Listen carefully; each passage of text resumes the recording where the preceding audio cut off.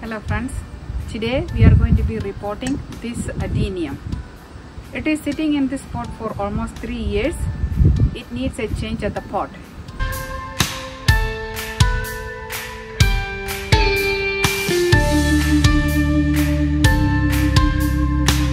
I'm going to use this pot. This has holes at the bottom for drainage.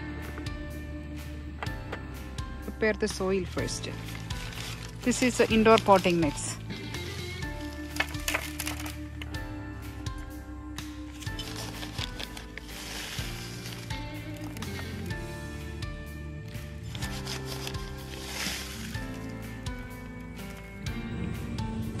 I'm going to add some perlite also.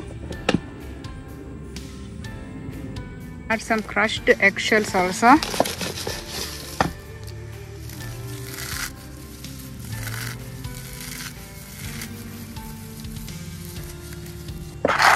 We can put some stones at the bottom.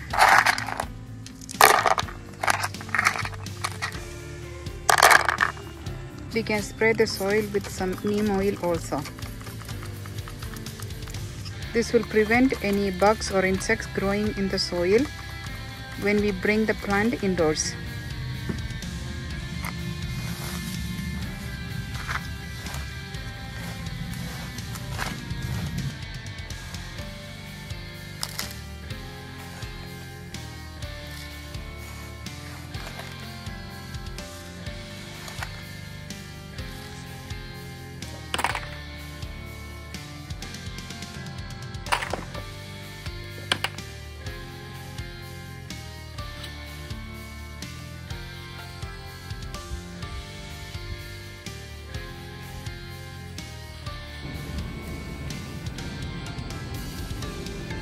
This part of the adenium is called cortex. They store water in this cortex.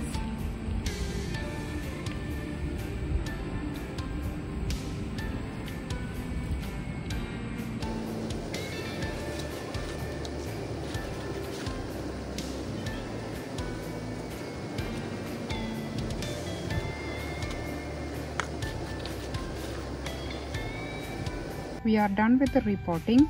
Now we can top the soil with some humus and some marbles.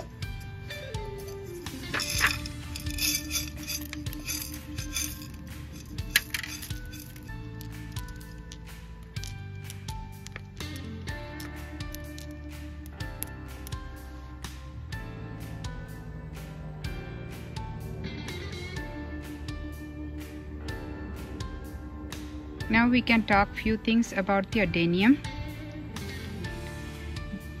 They like to be in full sun. They can tolerate the hot sun.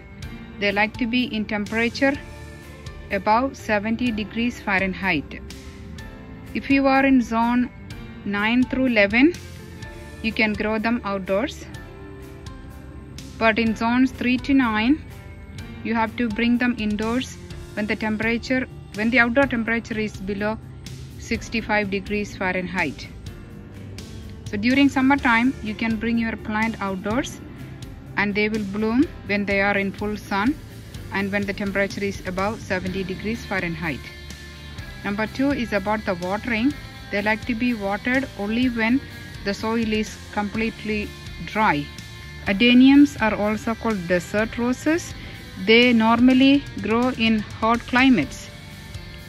And this part is called cortex, and the plant stores water in this cortex. I'm going to leave the plant outdoors until at least October 1st. And when the temperature drops, we can bring the plant indoors.